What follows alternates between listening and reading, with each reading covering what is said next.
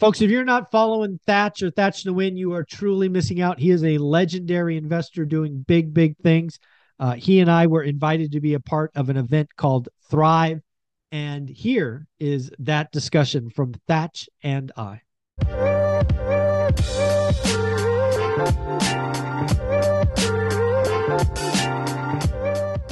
I'm going live right now, and then we'll just wait for people to jump on. So we're live right now, guys. So let's give it a minute. And happy birthday, Thach, baby! Yeah, 5-0, baby, 5-0. Let's go! Let's go, 5-0. Let's go, Mojo. You know what? Mojos. I realized I have a long way to go to get that cash flow by the time I'm 50, because I only got 7 or 8 years to catch that cash flow train. Tell them that anything is possible, right? Tell them about possible, baby. Anything is possible. That's awesome. Dream big with Thach. That's it. Right. That's it. So what did you do on your birthday, Thach? Just because we're waiting, we're live, but just because people are jumping on, we're not going to jump into the show. What did you do? Tell us about your birthday. Well, first of all, on Sunday, on Monday was my birthday, but on Sunday I was just messing around the house, and then I didn't notice Cameron and Russell, running in and out of the house just doing things. I'm thinking, what are these guys doing, right? I paid no attention. Then about 2 o'clock, she said, "Hey, come outside. I want to show you something." So I go outside, and they have, all the signs and everything decorated. And next time I knew, I turned around, and then this whole caravan of cars just coming through where I live. And it was all my friends, from back in the days and today. And they just did a beautiful caravan that, they have these beautiful signs. And it surprised me. They all stopped by and say hi. And then we had, we had a big sushi dinner that night with the family. And then on Monday, I wanted to do a big birthday party, 50th birthday party in Seattle, invite all my friends in Seattle, but that whole plan got messed up. So I did a big Instagram hangout, and how everybody on Instagram came out, and we had a hell of people on there, and they just asked me questions. What was it like turning 50, and what am I going to do next in the next 10 years? And we just had a good time just hanging out for an hour. I love it, dude. You're such an inspiration, bro. I love you, and you're such an inspiration. That was cool. They did a full-on parade, Michael. They did literally, it looked like a car show. That's in the cars, all different kinds of cars, but it looked like the video that they had, it was literally a car show. It was a parade on Sunday in his neighborhood. Nice. All his friends coming through, and yeah, man, that's awesome. It was cool. My friend Lorenz, he worked with me, and so he had it all videotaped because he was part of the surprise. Yeah. He recorded everything, and then created a beautiful video of the whole thing. It was awesome. Nice. I love it. I love it, man. I love it. Yeah, I just want to shout out. So Brian Davila, he's on here. Happy birthday, Thach. Eric Elgato, I see you. We see you, Eric. Adrian Hernandez, there he is. There's a couple other guys. There's an exciting group. Mike Cava, good to see you, bro. We got to connect. I apologize. I've been slammed, but we are going to connect. I'll text you. What's up, Miguel? Good to see you. Who else is out there, Bo? There we go. Eric Elgato. I love it. Eric, what up, dude? Danny, in the house. What up? What's up, Corey Griffin from Savannah, Georgia? All right. There we go. We got Danny, Ty. Danny's online, ready to ask questions. Teddy, Rachel Boston or Rosh Boston? No, Rashay Boston. Rashay Boston. Sorry about that, Rashay. So we got a bunch of people that are coming on to ask questions, and I love it. I love it. So here's how we're going to do questions too, by the way. We're going to have questions in the comment bar like we always do, like we've done in the past. But the cool thing we're going to do today that's a little different, and it'll be new for us because we haven't done this yet, but I've seen other people do it, and it's super cool, where what I want you to do is you'll see, if you take the banner down, Bo, and it'll show yeah, there you go. So that's my Instagram handle, TY_LG. If you go there, send me an instant message, okay? You're going to send me an instant message or a DM. Send me a DM that you have a question, and then what I'm going to do is I'm just going to start selecting you. What I will do is if you have a question, we're going to bring you on live onto the feed. So you'll be the 4 of us, and then it'll be you you'll be on live, and then you'll get to ask Michael or Thach your question, talk with us for a few more minutes. You'll drop off, and then I'm going to have one or two other people behind you queued up. So I'm going to DJ between Bo and I, we're going to DJ the live questions, and we've never done it, so we think it'll be super cool to actually just bring you on like a guest, you know, like we're bringing you in live from CNN or from Fox News or whatever news you know, it'll be cool. You'll be on here, and also too, we want to shout you guys out too. So, you know, please hit me up right now. So TY_LG on Instagram. So keep your live feed going on Facebook, but just go to Instagram, send me that, and then I'll just start sending the link, okay? Cool. You want to start us off, Bo? Are we ready to go, or we want to wait a few more minutes? Yeah, we can get started here because you know, people will be added in here. Well, guys, thanks for whoever's watching in the different places in the online world. Today is going to be the hottest Survive and Thrive night I think we've had ever in the history of the last what has it been, 8 weeks of doing these Survive and Thrives. I want to give a shout out to Ty because he's always bringing a lot of energy and bringing great guests, people that I haven't known and I'm getting to know over the time. So it's great. And I think this is a great platform. We got Thach in the house. Everybody knows Thach. Everybody knows Michael. What up? Yeah. And we're representing all over Henderson, Nevada. We got, you know, Solano County. We got Washington. We got Silicon Valley. We got people online from everywhere.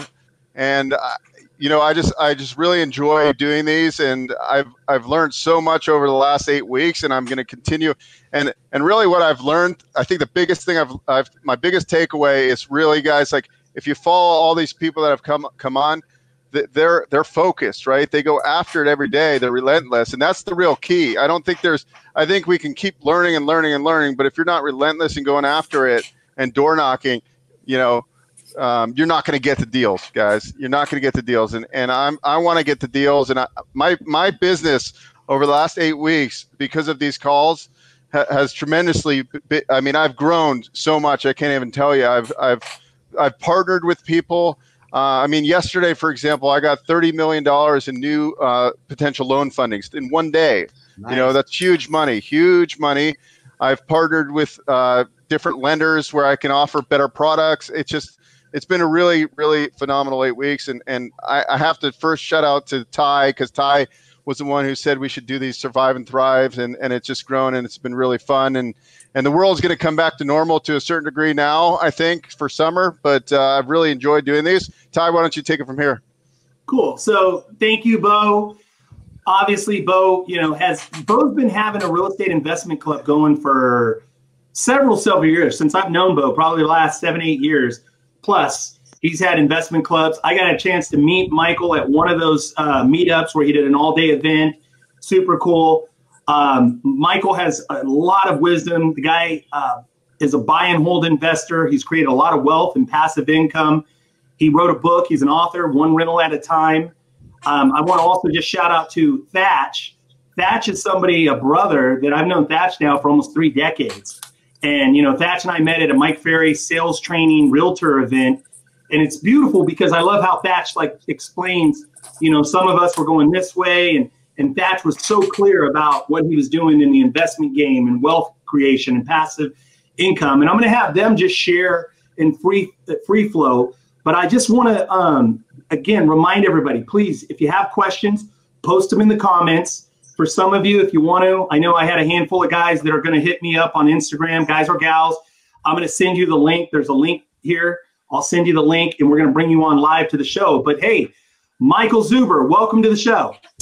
Ty, both Thach, thank you very much for being here. Quite the honor to be speaking with the three of you. I love it. So for people that missed last week, I said that last week was one of the best shows. All the shows were great. I love what you were talking about. And so just share with them where you're from and kind of what is your real estate, kind of in a condensed version. What are you up to in real estate? Yeah, so I'm certainly a buy and hold investor, but I'm kind of unique versus all the gurus out there in that I started my career of buy and hold investing when I was 30 years old after reading Rich Dad Poor Dad.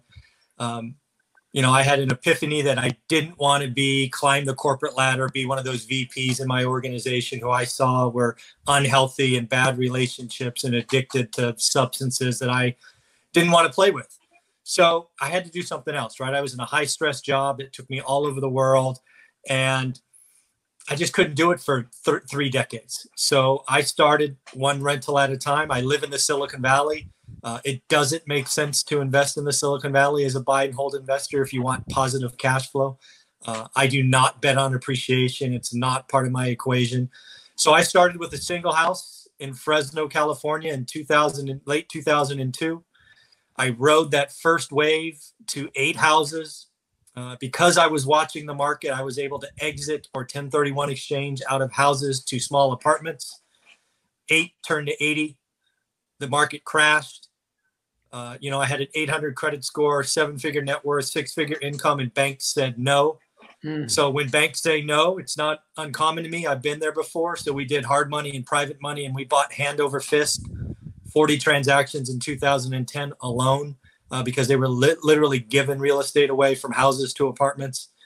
And then we rode the wave back up. And then most recently, I take credit for call-in multifamily, and we exited a decent part of our multifamily in late 2019, and now have a bunch of cash ready to pounce in single family, where I think the opportunity is for the next decade or so. So buy and hold, full-time employee. I was a full-time employee in tech for until I was 45, so 15 years. Never had wasn't a real estate investor. Nobody in my family had any money. I've never spent the night in Fresno. So if I can do it, anybody can. I love it. Thank you. I love that. Thach, for some of the people, Thach, that don't know you and know your, kind of who you are, where you're at. I mean, I think a lot of people do know you, but just there might be a few people out there, that don't know what you're up to and kind of what are you doing in the real estate game, and maybe a little bit of backstory too, please. Yeah. So for all of you guys who don't know me, I came from Vietnam with my family over here with basically 1 suitcase and $100. We lived in a homeless shelter. So I literally started from the bottom up. I got into real estate sales at 21 by default. And then I met Mike Ferry in 94 when I was 24 years old. And then he taught me how to go out there and sell real estate.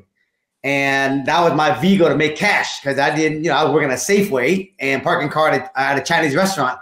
And so selling real estate at that time, I just didn't know no better. I was like, okay, I want to make some money. But the thing when I realized selling real estate gave me a couple of things: cash, which I needed to invest, which I didn't know because no one taught me that. And then 2, it gave me the knowledge about the basic of real estate I need to know, right? Especially if you're going to invest. And so I was so focused on selling real estate. I made a lot of money selling real estate. I made $1 million a year selling real estate when I was like 27, 28 years old. And then from there, one of my good mentors says, look, you can be rich selling real estate, but you only can be wealthy if you own real estate. So if you really want to have a retirement plan, have the option to work when you want to work, where you want to work, however you want to work, when you get to an age of, at that time, Saul was like 45, 46 years old. I was like 27 years old. And he said, when you get to my age, 45, 46, you want to have the option not to work, buddy. And then if you got kids and you got baseball practice and soccer game, you want to be at their practice game, because that's the best reward you can ever do, more than money can ever do. And my wife, Camille, just heard it loud and clear. And so from that point on, real estate sale became a vehicle to just crush it so I can make money, so I can own real estate. And so I bought my first rental house, you guys, when I was 27 years old for $105. I still own it today, free and clear, worth like $700,000. And I just started buying a lot of single family homes, because that's what I knew, because I was selling residential real estate.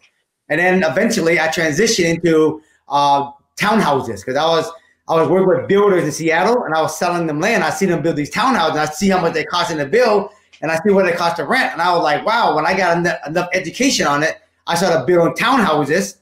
And I was still buying single family townhouses. And then eventually I met some other friends, and they were building big apartment buildings. And they asked me to partner with them because I had the money, I had the real estate knowledge. I didn't have the experience of building a big apartment building. And I partnered with them. And so fast forward today, you guys, I still sell real estate because that's my my vehicle to bring in a lot of cash to the front door so I can buy property. And some of you guys, we're going to talk more about that. But the next 10 years, I'm 60 years old. But when I get 60, my goal is to actually pay off all my property by the time I get 60. So I can get to like $250,000 a month in cash flow. So that's why I sell real estate, because I don't need that cash to come in so I can buy shit down, you know. But today I still buy single family home. I build townhouses and I build an apartment building, and I keep them all for rental property. I love it. I love it, brother. I love it. I love it. I love it. I love it. So I'm going to ask another question, and then I'm going to pass it over to Bo to kind of tee up. Do we have anybody in the back studio? We have Teddy. Teddy Lim. Teddy Lim. Yeah, you want me to put him in? Bring him in. Let's do some Q&A, live Q&A. I sent out like 3 links, so if you didn't check your inbox.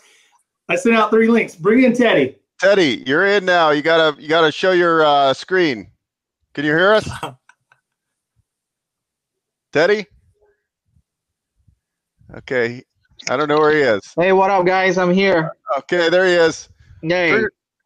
Turn your camera on. Are you in witness protection, Teddy? No. I'm just out and about. So, yeah, I'll just chime in. I'll just chime in with you guys. Yep. Cool. Ask a. Let's get a good question. I know you, Teddy. I know you know what's going on. So what? Ask it. What kind of question would you want to ask Michael and Thach here? Oh man, dude. Well, I mean, let me throw something out to you guys. I mean, how do you guys keep the fire burning?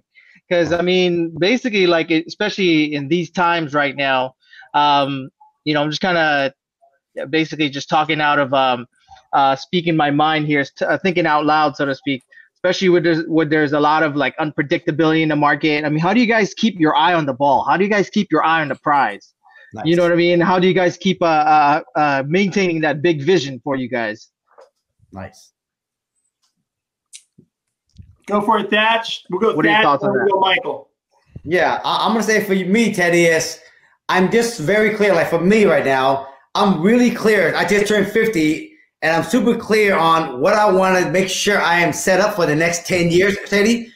And I have a lot of property free and clear, but a bunch of them are not free and clear. And when this pandemic happened, a lot of the tenants who happened to be living in some of my property who couldn't pay, I had to pay for them. And that was shitty because I got to take care of it. And I told myself, and me and my wife Cameron said, the next 10 years, by the time I hit 60, and there's going to be another correction, guarantee again. And I do not want to have to deal with any shit. I just want to make sure I got a lot of cash flow, my shit's free and clear, and it don't make no damn difference what's happening out there, that my shit's paid off and I'm good and I'm rolling and I'm happy, no headache. And so my inspiration right now, Teddy, is to bring a lot of cash to the front door, 1031, some good single families to some multifamily, and then stop buying because I have enough property now, you know what I mean? I don't need to buy no more, but really more important to get them paid off and not stop leveraging them. And that's my motivation for the next 10 years. And that's it. And then, of course, my second motivation is just stay healthy. And then the third motivation for me is really train my 2 boys, Hudson and Russell, who's 14 and 12, to really get them mentally, physically, emotionally in this space so that later on, when we ever pass away, they know how to do everything themselves. Wow, that's dope, dude. When are we gonna see the grand opening to Thach Hotel, man? I'm gonna stick with apartment building, man. You might see a grand open apartment in Seattle coming next year. I'm getting ready to break ground on a 35-unit building pretty soon. I love it. Nice. Very cool. I love it. How about you, Michael? How do you stay motivated, Michael? You got all that cash flow, all those units. How do you stay motivated? Well, the key for me is what's not probably clear to a lot of the audience is I had a sales career for the last 2.5 decades, high commission sales, 60-40 splits. So I've had a number around my neck for almost 30 years, right? So in my world breaks down into 13-week chunks, even to this day after being retired. So every 13 weeks, I set up a health goal, a business goal, what's going on in the market. And oh, by the way, I track it every week. I report it on my channel every Sunday. I do that because I want to hold myself accountable and I want to show others the discipline it takes. I've been through a crash. I've been through recovery. I've had banks say pound sand. I've had fires. I've had all this stuff. None of this stuff moves the needle for me. It's just about the next deal. so I stay disciplined every day, and I have my goals, and some weeks I don't do great. Some weeks I crush it, but I'm honest with myself each and every week, and each and every week rolls up to 13 weeks. And then I reset every 13 weeks, just like I had a big commission number around my neck.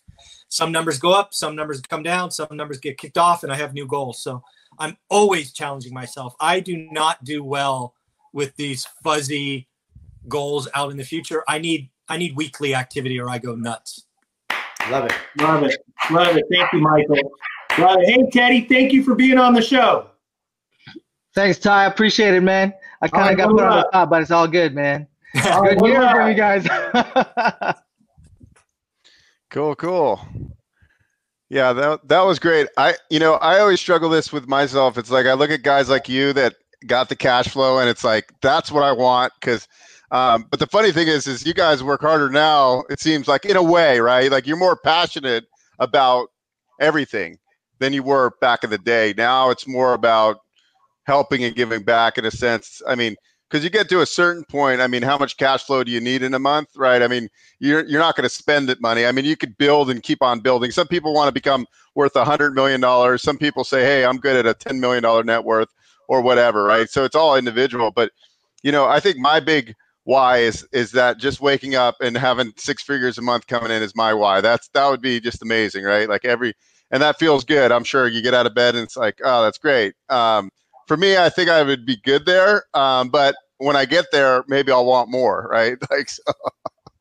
Yeah.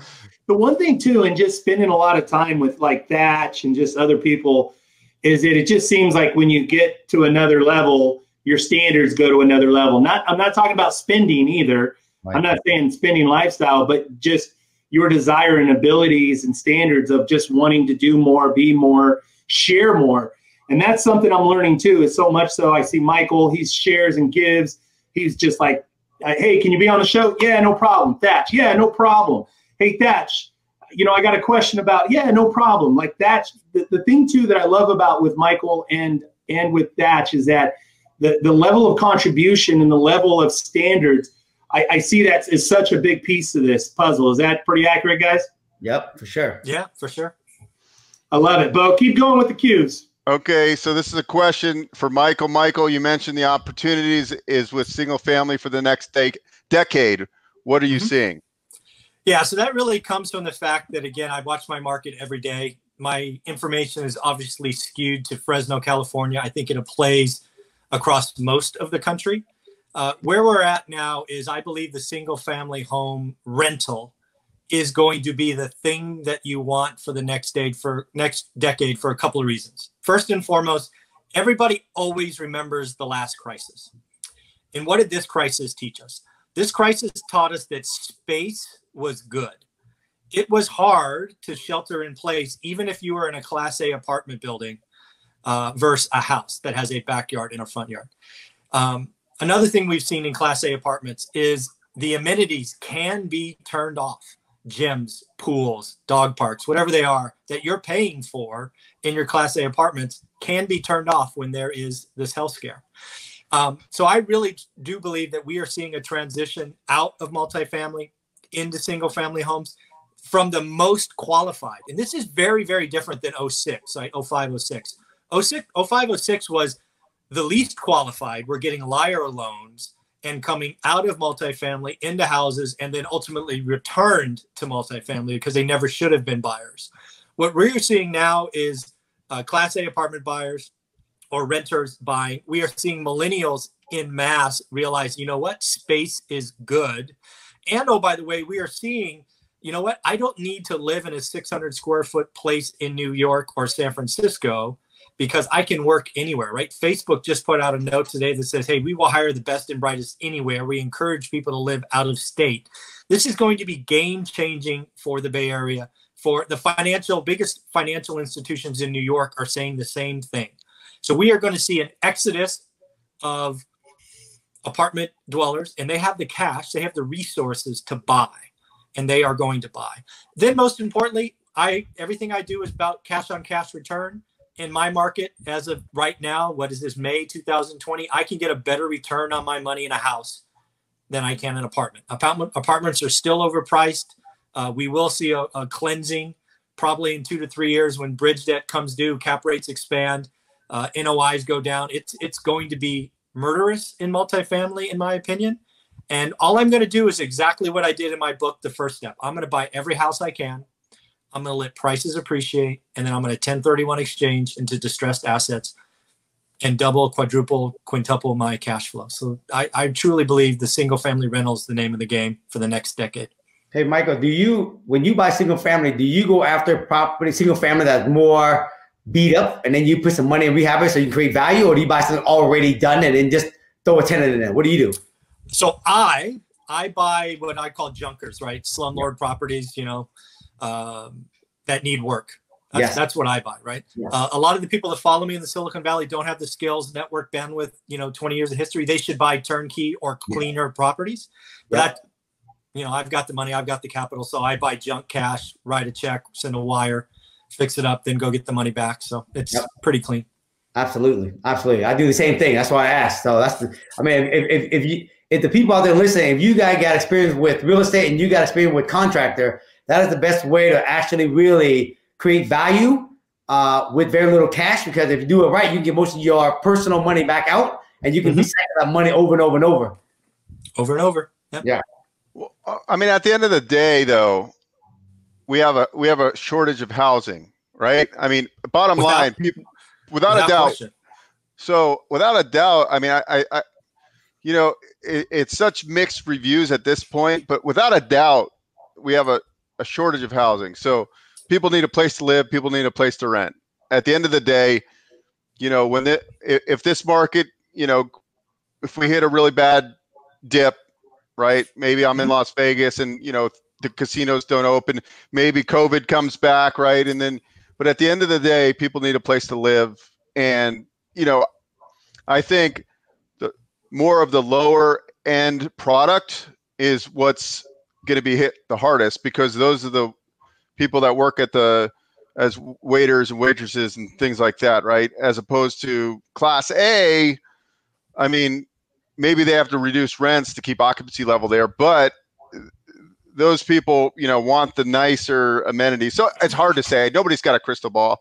I mean, I'm curious to see it. I have a lot of friends that are, in the multifamily space, right? And that's what they focus on, and they've built tremendous wealth with it. But right, asset class to asset class, it's going to be interesting. I do see people like in San Francisco, right? Because San Francisco itself, people are dodging poop on the street and homeless people, and I think this is really going to create an urban sprawl, right, or suburban sprawl, or whatever you want to call it. I definitely see that happening. For sure. We got William. Can I bring William in? Bring him in. I know he was this morning. He was like, "Yay! What up, dude? What up, Thach? How you doing? Good to see you guys. Thanks for having me, by the way. So I'm still, very much in the beginning of the process. Still getting as much cash as I can through sales of real estate. However, my question would be, as a beginner investor, what are your thoughts on investing out of state, given the whole, having to manage a property and all that stuff? Michael, go ahead. Yeah, I am not a huge fan of investing out of state unless you have your own independent, trusted boots on the ground. Yeah. I'm talking family member, fraternity brother, somebody that's going to show up at your funeral, right? Somebody that is that meaningful. If you're just investing out of state because you saw some website and some Excel spreadsheet and you're thinking you can get a 12% in Detroit in this gorgeous house without realizing the back half is on fire or the next door neighbor is a crack house or whatever it is, I'm not very fond of that. I believe that you can learn your market and find good or great deals in your market. And you got to realize I'm saying that coming from the Bay Area, right? Mm-hmm. Arguably one of the top 2 most expensive markets in the country. Yep. What it took for me is a year of beating my head against the wall going, damn it, where's that magic street of cash flow? It doesn't freaking exist. It didn't exist in 2003. But what I did is I pulled out a California map and I started drawing circles. 30 minutes, 60 minutes, 90 minutes. ultimately 2.5 hours from home, I found a market with 500,000 people with an average income of 60 grand, where you could get the 1% rule back in 2003. So that's what I did. I am not a fan of out of state. I realize some people like it. I realize it sounds. Here's the problem. A lot of investors have made money the last 5 years, and now they're putting out freaking courses. Yeah. Don't get me started on that. Don't get me started on that. And they have not lived through a crash. I saw people worth $10 million in the last crash that were flippers in the Bay Area. And they thought they were the smartest people in the world. And he was bankrupt once he lost the first house. I know there will be multifamily investors who have bridge loans that bought in 2019 that will be in trouble. I sold apartment buildings to some of them. It's just when something's not affordable, it's not affordable. And you should always go after the best return. Your job, William, is to pick a market and learn the skill of learning a market. It's all about cash flow. Thach and I are all about cash flow. So figure out, every market has an average. My market of Fresno, California, in January, the average was 6%. So if I can find a 7 or 8% cash on cash, I should buy it. Today, it's May, it's more like 8 or 9%, right? Because the risk reward ratio is different. So that will change. But your job, William, as a young man, is to learn the skill of learning a market, not chasing somebody else's idea of what's great, in my opinion. Gotcha. I want to just interject, and I want Thach to answer this too, but tell him, Thach, about the patient game and kind of like maybe kind of the thing you teach with the Burr about taking a certain down payment and then the recycling and being patient for the young audience. Because I see a lot of young guys, they just want to say, hey, I got units and I got doors, and they just run out and buy shit, right? Excuse my language, but that, a lot of guys just want to say that they own shit and they're in the game. Mm-hmm. Talk to that, Thach, and then your own spin on the question, please. Yeah, I mean, for me, you guys, I consider myself young, you know what I mean? Because I'm 50 years old, but I walked this journey, you know what I mean? And I walked it, and my hand been dirty, you know what I mean, from day one, and it's still dirty today. So I can tell you, what I've noticed, William, is that right now with social media, it's just so easy to flex on social media. And everybody want to be like that guy on social media. Oh, man, he got this, he got that. I want to be like that. So all the young people, they don't even realize what it takes to buy a property and to get them paid off. Remember, the typical property, you got to buy something, it take 30 years to pay them off. So you ain't going to see no real cash flow until that damn thing get closer to paying off. So the people don't realize, when's the last time you saved 50 grand, 100 grand, or even 500 grand? So if a house costs 700,000 and you need 4 of those, you know what I mean, to have a $10,000 a month in cash flow, you're going to need $2.8 million cash, right? And so people don't even see that, right? And so for me, to answer your question, William, is I used to think going out of state was the idea because Seattle was very expensive, just like the Bay Area. Because I hear, oh, you can go to Detroit, you can go down to Alabama, you can get doors for nothing. But see, I'm glad I didn't do it, but I learned my own mistake from Seattle. Because in Seattle, I went out there at the beginning when I had no money, William. I bought property in the area that has little appreciation, but cash flow.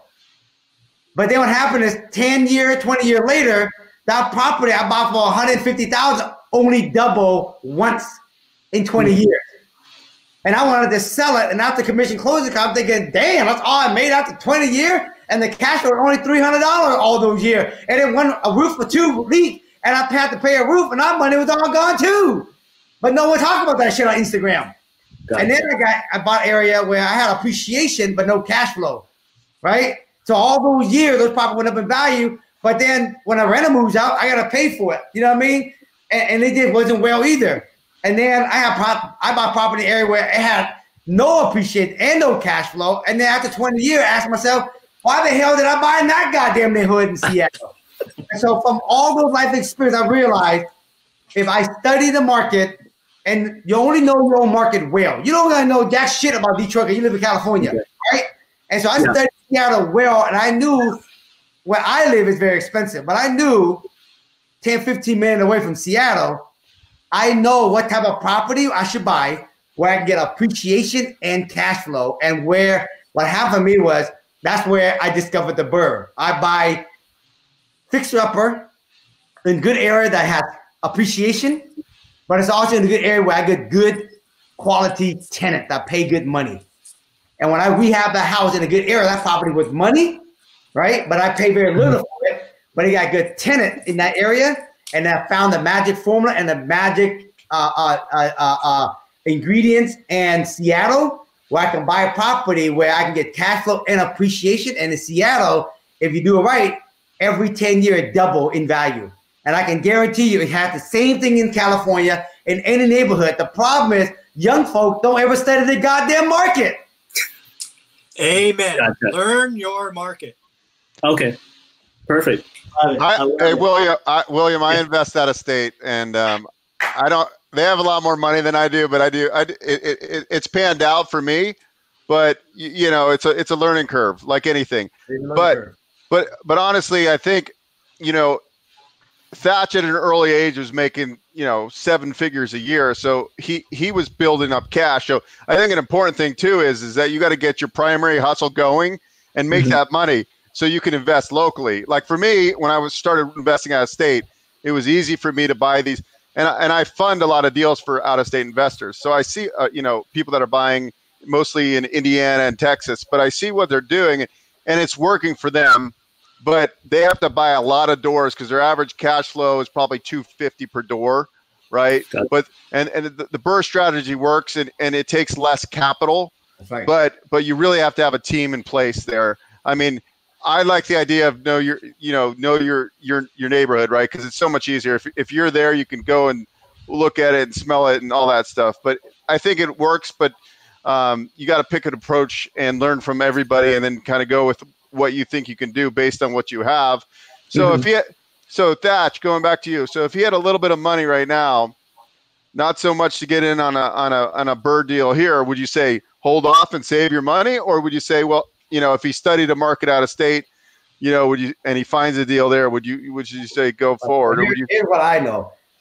You don't need a lot of money to buy a fixer-upper because hard money lending, and you know, guys, if you buy a house for $300,000, it costs you $100,000 to rehab it.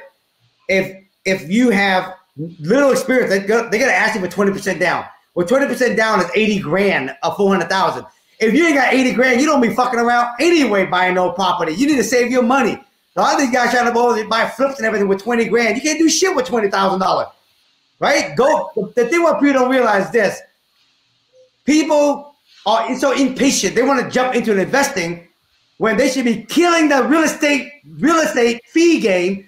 Collect that money like a damn, you know, oil machine. Just ding, ding, ding, ding, ding, ding, ding, ding, rack that money in, because in your area, you just like Seattle, I can buy a fixer for $300,000, $400,000, $100,000.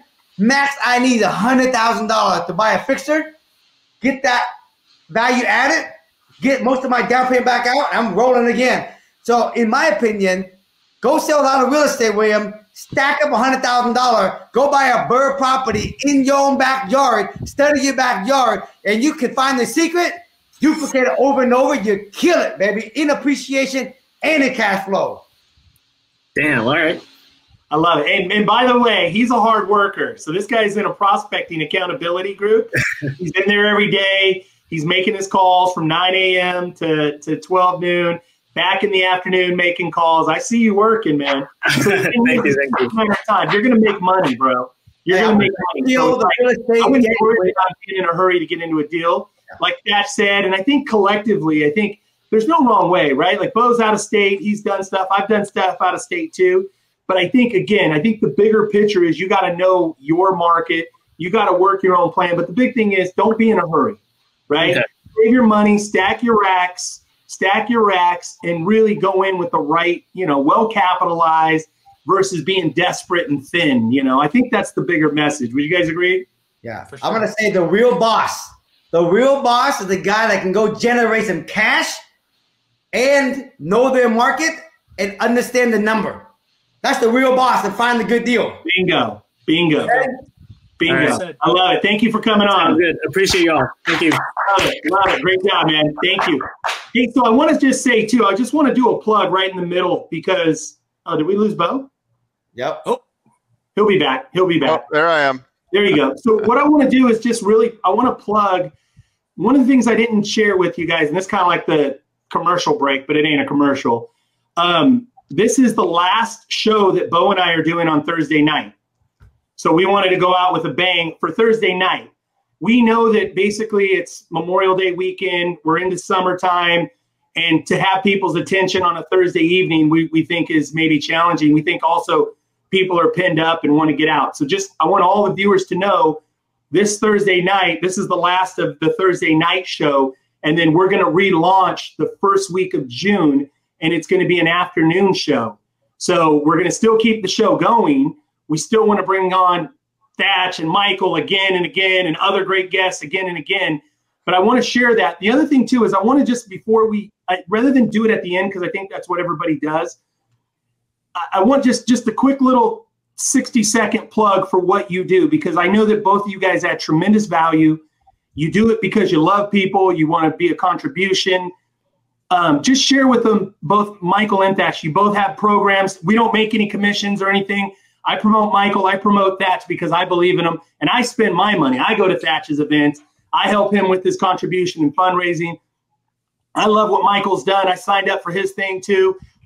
I brought these guys on, and I promote these guys because I believe in them, and I know more importantly, these guys add tremendous value. So we'll start with Michael. Just share like what the program is that you do, if people, and how they get a hold of you or get involved with you if they want to learn more and connect with you. Yeah, so really I do three things. First and foremost, I do daily original content on my YouTube channel called One Rental at a Time.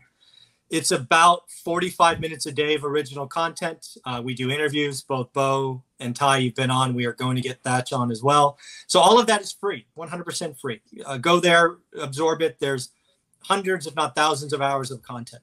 I have written a book about being a W-2 employee in tech and how you went from a single house to financial freedom. That is on Audible and Amazon. It's behind me. It's called One Rental at a Time. And then finally, I had to create a course because so many people have been asking me, how do you learn a market? It's not as difficult as you think. It takes focus and commitment and daily execution. So I put out some content. It's about 15 or 20 hours of exactly what I still do to this day. I look at my market every day. I have for 20 years. So that's called How to Get Started One Rental at a Time. And it's aimed at the W-2 employee, right? You work a full-time job, stack the racks, get your, I was selling software, so I know the commission game. So bust your butt during the day, work 60, 80 hours a week, spend 15 minutes a day looking at your market. And I show you how to do that, how to compare deals, and just start moving forward. So those are the three things I do. I love it. I love it. Let's go to Thach. Thach, tell them about what you're up to, and tell them about Springboard and Dream Big and all the stuff you do, bro. Yeah, you gotta know me, man. I'm always on Instagram. I just pretty much just share my life journey. You gotta know my vision is to inspire and empower beings of people to reach for the golden dream, to see that anything is possible. So when you gotta follow me on Instagram, I'm just basically showing you guys what I'm doing every day. I got my own golden dream I go after, and I just go after my own golden dream, and I just share my journey to inspire you guys to see if I'm doing it, you guys can do it. That's pretty much what I do. And then just one friend after another, man, well, how you do that? How you do that? And about 2 years ago, I just created a really simple a company called Springboard. I got two friends that help me with it. And I just teach people how to figure out how much passive income do you need, when do you want to retire, and then work backward. You're going to need some kind of cash. You're going to need to take some action, but then you need to take the knowledge. And the knowledge I teach people is how to actually figure out where the deals are at, how to create your list, know the script, how to evaluate the deal, how to tie it up, how to sell it to builders and investor, make your cash, stack your cash, get your knowledge for free when you work with builder and investor, right? And then when you get enough knowledge and the money, you buy your own deal, but everything you buy, you gotta make sure it lines up to the number of doors you need so you can actually retire down the road. And it's just cheap. I just charge very cheap. One time, the whole system, $1,000.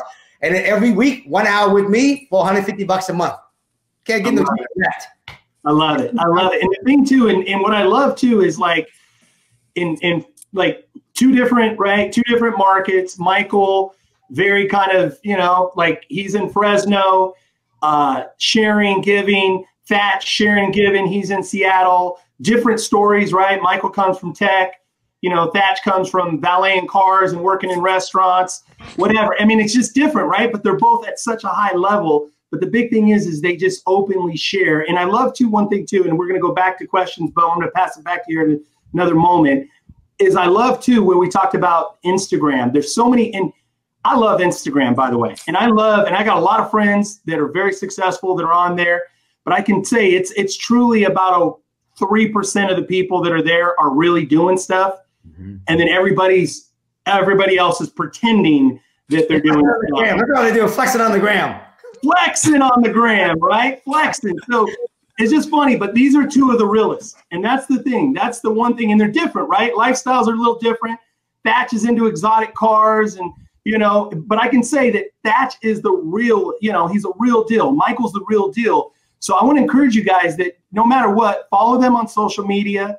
If you're looking, you know, like I know some people are looking for mentors and things like that. And I'm not here promoting that. That isn't what the show's about. But I'm just telling you, if you were, I spend my money. I go to Thach's event every year. And then on top of it, donate, because he always makes a charity and a contribution around his live events.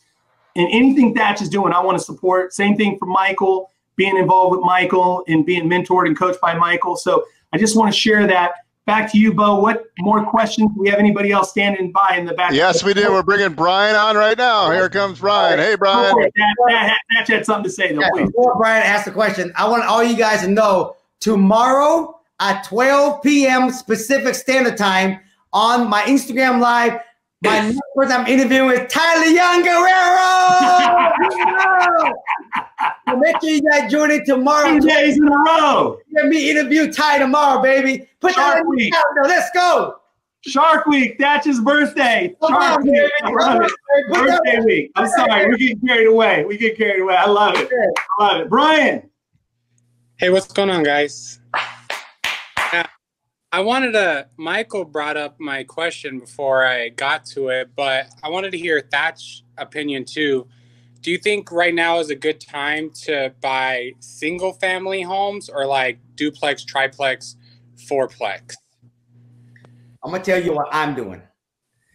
I buy in every market, but I know what the market is doing. I know the market is softening. So anytime I buy anything to hold, Brian, I got to make sure I buy it that after I rehab the property, it has 30% margin. Mm-hmm. So since the market's going down, I raise my standard up during these time. So anything I buy today has to be 40 or 50% margin. And I only look in certain area. So even if that property happened to go down farther than I thought it would, but it's in a good area, it's going to come back up and make no difference because it's in a good area. And in those good areas, rarely you ever find good property. So if I'm going out to 30, 40, 50% margin and it happens to go down further than 34% margin, which I doubt it, I don't care because it's going to come back the other way because the place I buy has appreciation and cash flow. And those property right there in those area, it's always going to rebound. And I'm a long-term kind of a guy, a marathon runner. It makes no difference to me. So you got to be clear on what you're buying. And then you can decide, should you buy single family duplex now or later? And then is it 30% with construction? Or? That's after everything. If I'm all in at 400,000, right? Take 30% of that. I mean 400,000 plus 30%, right? That's another 120. Add 120 on top of that. So at the end of the day, my property, the ARV is always got to be 30% of what I'm all in at. So if it's $1 million ARV, I'm all in purchase price and construction at 700,000. So I'm always got 30% margin everything I buy. And so do you try to burr everything? You don't keep money? That's a good question. If it don't fit 30%, I flip it. If it don't fit a flip, I assign it. If it don't fit an assignment, I list it. So I always start from the top down. When I used to sell real estate from the bottom up. But now it's everything. Every time I see a property, I ask myself, is this a burr? And then if it doesn't hit 30%, it's an automatic flip. Then I get rid of it. So that's my standard, how I work. So for an investor like myself that I'm trying to build a rental portfolio, yep. Do you think I should stay as strict as that, as keeping it only 30% burr keep, or do you think I should be investing some of my money and keeping it in property? Well, the reason why you want to buy fixer-upper, and Michael will tell you, because if you buy something as a fixer, after you rehab it, you create extra instant equity in the property. And when you refinance into permanent financing, bank will usually give you up to 70% of the appraised value. So if you got 30%, that means you can get pretty much your original money back out because you got 30% equity. But if you only got 20% equity, you got to leave some of that in there. But still leaving some of it in there is still better than buying something already done. Just put carpet and paint and just run. Does that make sense? But like Michael said earlier, if you have no experience on contracting and that never flipped a house before, you better off with buying something already done and just park your money. But knowing that if you park your money, you can't take it out. So if you need money, it might not be a time hole yet. Maybe you got money to flip so you can stack your racks before you can actually park your money so you can keep it. Michael, you want to add one of the things, Brian, I would ask you, because I get this question all the time, right, from new investors, should I buy a fourplex? It's always a fourplex, right, because that is the largest residential loan you could get. So I'm guessing, just based on the fact I've gotten the question 1,000 times, is you're trying to house hack, meaning you're going to live in one of the units and then rent out the other 3? That's just a wild-ass guess, so I could be wrong, but that's what I was thinking. No, I own my proproperty that I live in. Oh. I own a couple rentals. Then there you go. Yeah, he does a lot of flips, because too. I own single family, and I was like, hey, I'm building up a lot of cash right now, so I'm like, should I go start looking at multifamily or just keep doing single family? For me, it's learn your market. I can put a 500 square foot single family home up to a 20 unit apartment building in the same spreadsheet, and it tells me what the best cash on cash return is. I'm not picky. Some markets, from 2015 to 2019, multifamily won every time. Starting in late 2019, single family homes started to win because people were overpaying. They were having assumptions about rent growth. Their NOIs were a joke. They were saying you can operate a 20 unit building at 30% expenses. And I was never able to do that for anything less than 45. They were just bad assumptions. So I'm not picky. I put a house, a fourplex, and a 20 unit building in the same spreadsheet, and I take the highest cash on cash return. Yeah. And I'm going to add this, Brian. I buy everything, bro. If the number makes sense as a keeper, I'm keeping it. Yep, exactly. That makes sense. If you can find a good deal on a fourplex over a single family, you got to take down the fourplex. Absolutely. If you got a hell of a good deal on a single family, take down a single family. Okay. I love it's more of a number than it's a single family than multifamily. Correct. Okay. I love Thach's decision-making tree too, by the way. Buy and hold, keep it as a bird, then flip, then assign it or wholesale it, and then take it as a listing and, refer it out to another person for a referral fee or something like that. But I love that pyramid, Thach. I love that. Hey, Brian, great job, dude. By the way, Brian is in an accountability group with us in the morning, and he prospects. The guy, he's a hard worker, man. I know this guy, I know he's successful, and he's another guy that's going to be really super successful.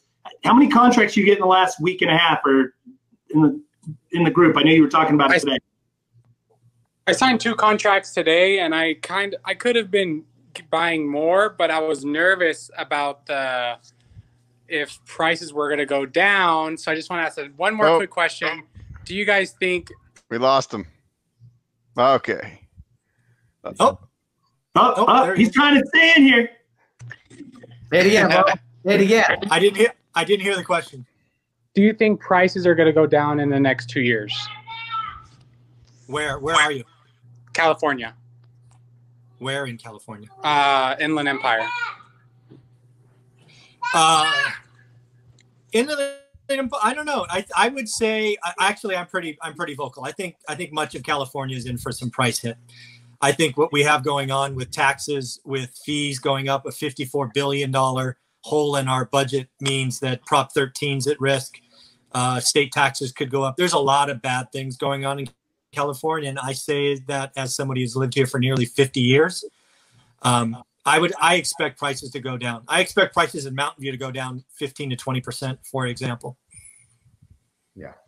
In Seattle, I live in the heart of Seattle, Brian, and I think it's gonna go down about 10%. But I'm literally in the heart of Seattle, and I don't buy rental in the suburb. I buy rental in the heart of Seattle. So I figure 10%, but if I'm going out to 30% margin or 40, 50% margin, I'm pushing well. I agree with that.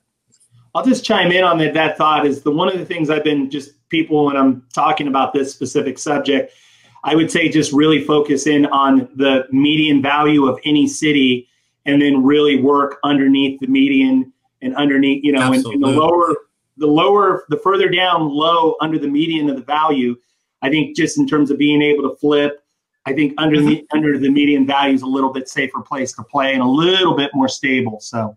Oh, it's a lot safer to play. I mean, let's just be clear. When you talk about medians and price drops, that's the entire market. Even in the Inland Empire, there's a high end, right? There are parts of the Inland Empire that are 2-3x the median. What we are going to see very clearly in California is a statistical anomaly where the high end gets hurt the most. The low end's on fire. Even today in the pandemic where nobody can see anything, it's flying out the door. Yep. So it's just a statistical anomaly where the bottom end is selling more and the top end is not transacting. And then you do the math, the average falls because the high end always takes us so much higher, right? It's kind of a statistical anomaly, but don't play in the high end. Not today. Don't go 2x the median. That's dangerous. I love it. Bo. Yes, here's a question. Can you guys see the screen? Yeah. This is a good question for Michael. Mm-hmm. Okay. Do you see it? Yeah. So what you do, so how do you learn your market? Basically what I teach is in the beginning is pick a zip code. So pick a city. Yep. Pick a zip code, pick an asset type. For example, 3-bedroom, 2-bath, 2-car garage, single story, built between 1950 and 1970. That's 1,100 to 1,500 square feet. I want people learning the market to find a criteria that produces 40 active listings, 40, between 20 and 40. And I want you to look at that son of a bitch every single day for 75 to 90 days, because you will see property come on, property come off. People have price drops. People, you will start to learn a pulse. And then as you do that, you can either expand your criteria in that zip code or take that same criteria to a sister zip code. Learning your market is not hard. It takes consistent execution and effort. And the market has a pulse. It just speaks to you. It feels unusual. It feels uncomfortable. And again, I'm saying this as somebody who's not a real estate agent. I never had access to the multiple listing service. I use sites like Realtor.com and Zillow with defined criteria, and I hit it twice a day for 20 years.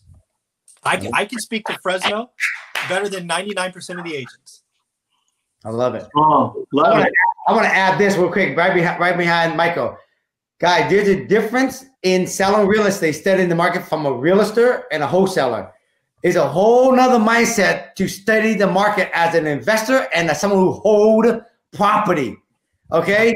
So if you're going to spend time being a realtor and wholesaler and studying the market, you want to start owning rental, you got to spend time studying it from the angle of a landlord.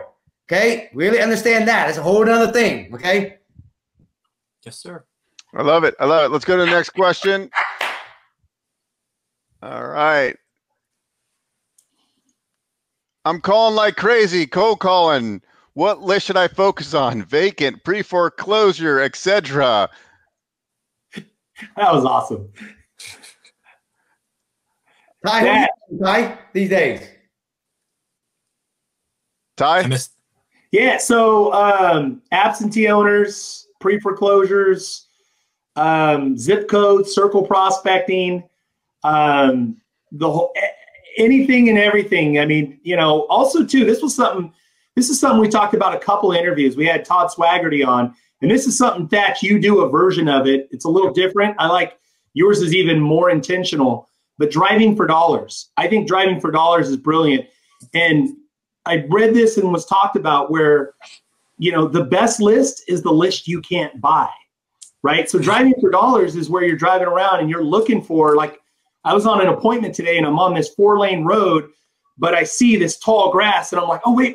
And I'm like, what street is that? And I'm like, and I see the cross street, and then I get to my office and I pull a map up and then I look and find that house because I didn't have time to stop a 4-lane highway, 50 miles an hour. But Point being is Driving for Dollars is the best list because nobody else has it. It's much less competition. You're looking for tall grass, broken down houses, broken down cars, things that look vacant. And then even Thach takes it a step further. Thach, tell them about what you're doing with door knocking and kind of private investigator work you do. Yeah, for me, it's it's harder for you guys in California, but in Seattle, we have the county record, and on the county record, it shows that, like this property here, so the total house value is 621, and they said that the structure value is only 320, and the land value is like 300. So if you take 320 divided by 621, that's like less than 40%. So what I do is I tell the title company to give me everything that's a structure value in that zip code that's less than 40% of the total value of a property. So when I get the list, all my property from 40% and less. So I mean, when I get the list, it already came as already a fixer. Then I do drive a dollar with these. Now I'm driving with a purpose. Love it. Love it. In fact, you're door knocking. Tell them just a little bit about. Yeah, for me, what I do with my list is I usually just call everything. But then I ask myself, if I'm out there buying, then what list should I buy? Right? What property should I prospect? So for me, I'm prospecting fixer in single family zoning with a big 5,000 square foot lot, because I can buy, I can keep the fixer, I can put a detached dwelling unit in the back. I'm also a fixer on multi-family where I can tear down that fixer and then put 4 or 5 row houses on this property. And so I'm doing what I call strategically creating lists so that I can buy them myself. And if I can't get the price I want, I can always wholesale it to somebody else. So I don't waste time just calling to call. So I specifically create lists for me to buy, and I cold call for me to buy. I don't knock for me to buy. If they don't fit what I want or the price isn't fitting, I wholesale them away. Love it. Love it. Love it. All right, we got Ali. Ali, can you hear us? Hey. Welcome. Welcome. Thank you guys for having me. I'm a big believer proximity is everything, and just really hearing you guys out, it's very inspiring to know that all these things are available to us. The question is, are we available to all these things, right? So it's a little bit nerve-wracking to be around to speak with you guys. I'm fairly new in the business, about 2 years. And really, I listen to a lot of the things you speak about, Thach. And one of my first questions is, you talk about building these relationships with the investors, right? What is the best way to really initiate that and get into it? Build strong relationships with these people where they can on a level where they can trust you. Investor that can buy the property from you, or investor that will invest inside your project? Well, investors that you can get multiple deals from. Okay. Multiple deal from, meaning I can as an agent that I can represent. Yeah. Let me pre-frame the question. Yeah, I find them a deal. Yeah. So Ali's connections a little bit. Ali is a hard worker. Yep. He's one of the, again, a lot of these guys I teed up because these are the guys that show in and day out, prospect. He's on the phone 5-6 hours a day. If he doesn't have appointments, he stays on the phone. The guy's a hard worker, very disciplined, one of the most disciplined. This guy's going to be hugely successful as well. Newer agent, works in a great environment, works in the Ontario Downey office. I mean, he's surrounded. So this guy's going to be really super successful. And I think the question is, Ali, basically he's prospecting and he's trying to figure out in the matchmaking, Thach, how do you find the developers and investors and the guys that you can assign deals to, guys that you can double into your listings, and then maybe even later develop relationships where you can maybe do stuff together. Is that kind of what you're saying, Ali? Yes, exactly. Perfect. Thank you. So in your area, if you're at a Downey, there's 2 types of property that's happening right now in your city. They're fixer houses that be remodeled and then they put it back on the market. And then there's another type of property that's called RD2 and RD 1.5. RD2 is that you can put 2 townhouses on one lot, or RD 1.5, they can put 4 townhouses on one lot that's 6,000 square feet because it's 1,500 square foot per lot, right? So those builders, if you notice, they buy those and then they build 4 townhouses and then they sell them as a pack. Make sense? Yes. So what you got to do is you got to go out there, just like Michael said, you got to study your market. Say, if you pull up the MLS or Drive, you see all these remodeled houses in the area you work, pull up who are the owner of those property. Make a list of those guys in your area that they flipping houses, and also look at those townhouses site out there. See who's actually buying those, and write down who the builder on those is. Now you don't need a whole bunch of. You only need 3 or 4 investor flip, 2 or 3 builder in those areas. Once you got those, take them to lunch. Hey man, tell me what you're looking for. What do you buy? What's your criteria like? What's your return? You know, what are you looking for? And you take all those notes and you go, great. Now you're gonna prosper with a purpose. And knowing you got them already in the back end already. Awesome. Great answer. And Michael, going back to what you mentioned about knowing your market, LA is a very broad market, right? At what point and let's just put it this way. If I'm in the city of Downey, how far out of Downey do I want to study the market? Well, again, are you asking that question as an investor for your buy and hold portfolio, or are you looking to be an agent and prospect in all areas? Just so I'm clear. I think as an agent. As an agent, yeah. he's an agent first. Yeah. So as an agent, oh, sorry. Can you guys hear me, right, Bo? I can't hear. Yeah. All right. He's here. So that's okay. Yeah, I think both. And I know Ali aspires to build a rental portfolio. Yeah. But I think just getting Michael's twist on it and are you doing all of Fresno or just the city limits or? Well, what I would tell an agent to do is I would. Again, LA is kind of large, right? It's the largest metro. And so I would not just do Downey. I don't even know where Downey is, frankly. I would probably go in 60, 75-minute drive, that kind of circumference. So that's maybe half of LA. But here's the key I would tell you when you're looking for investors to buy multiple projects. We don't hide. We don't hide. All you have to do is look up who's doing transactions in that market. Look up cash buyers. Then what you have to do when you call us is you have to understand what we do. Some of us want to flip, right? Some of us want to burr. Some of us are straight up slumlords.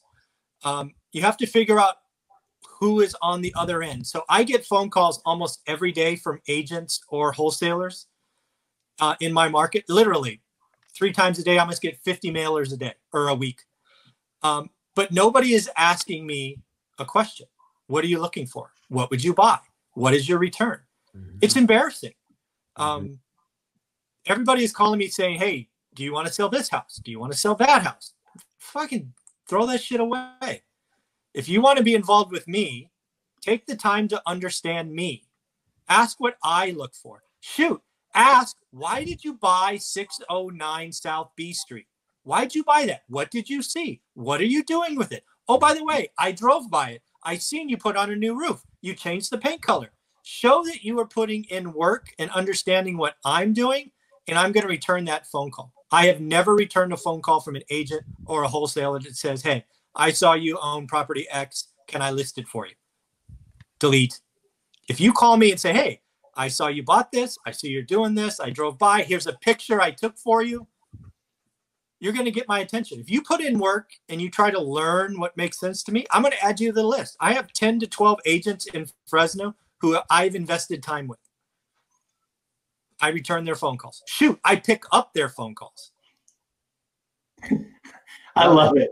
That is a great answer too, because you are the will that that Ali's looking for. I mean, I think that's a great answer. Did that help, Ali? We can't hear you. We can't hear you. You're muted out, buddy. I love you. Great job.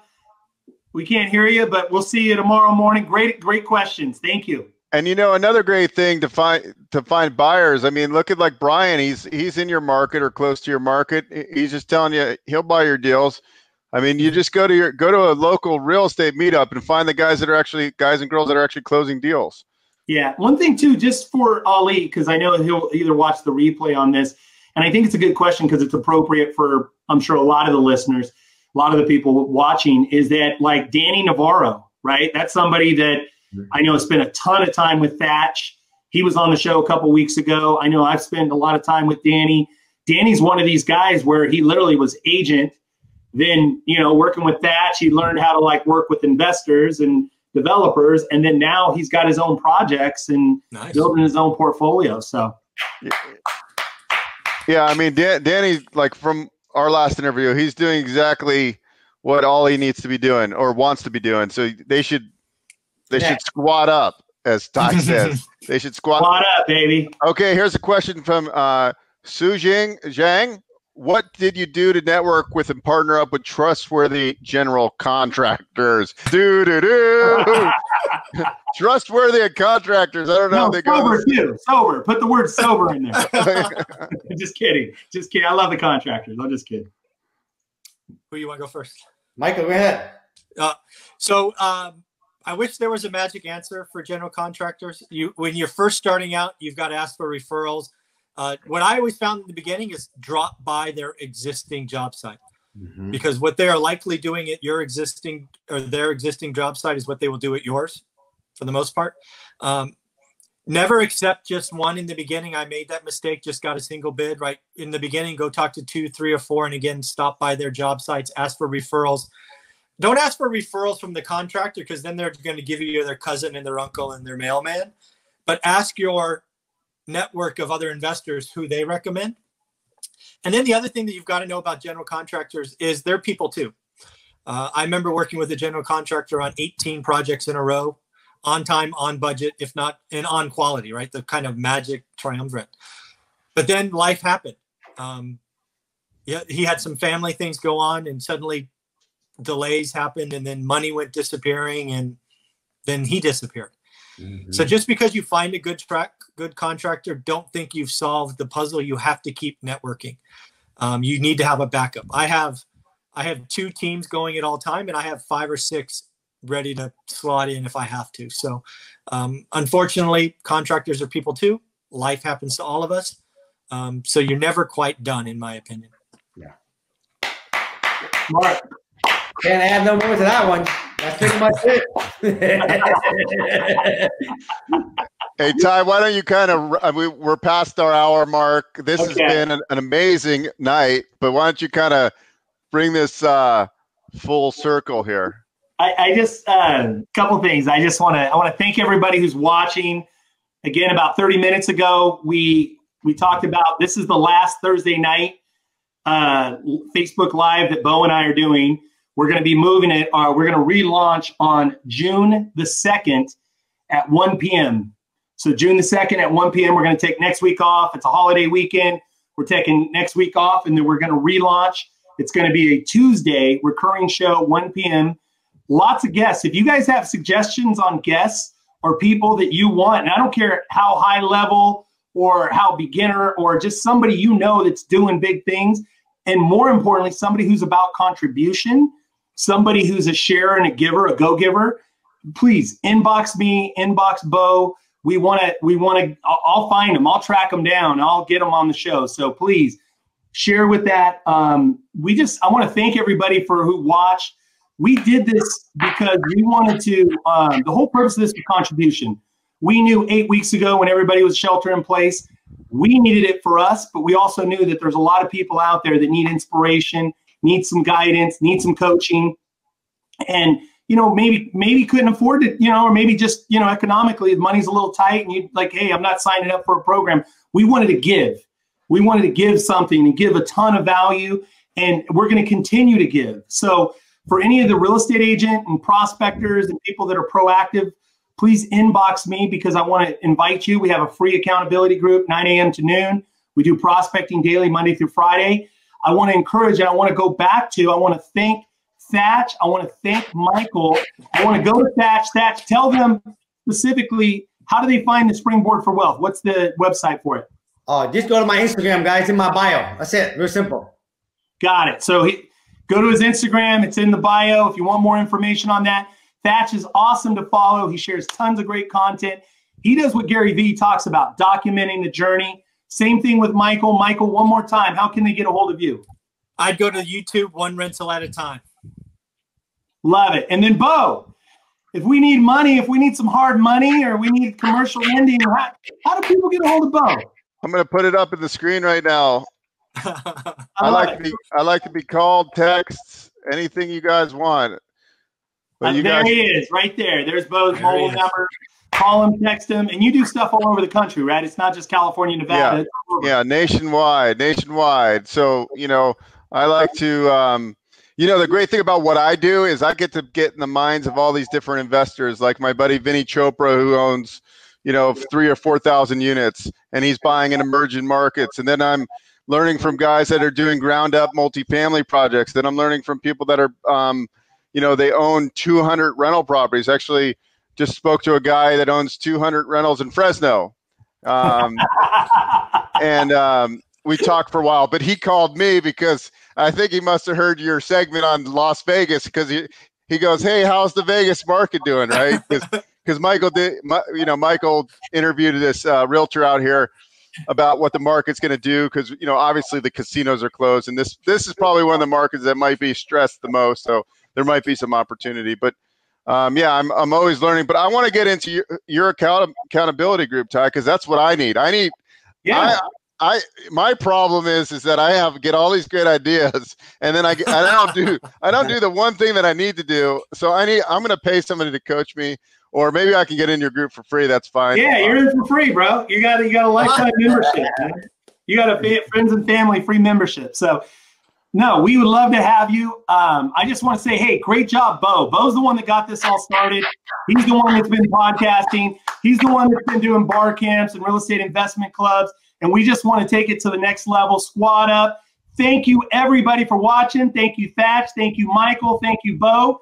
Thank you, guys. We'll see you on Tuesday, June the 2nd. Follow Thach tomorrow, 12 p.m. We're going to go live. And I know it's going to be fun if Thach is there. Come on, baby. Me and Kylie Young Guerrero, baby. Let's go.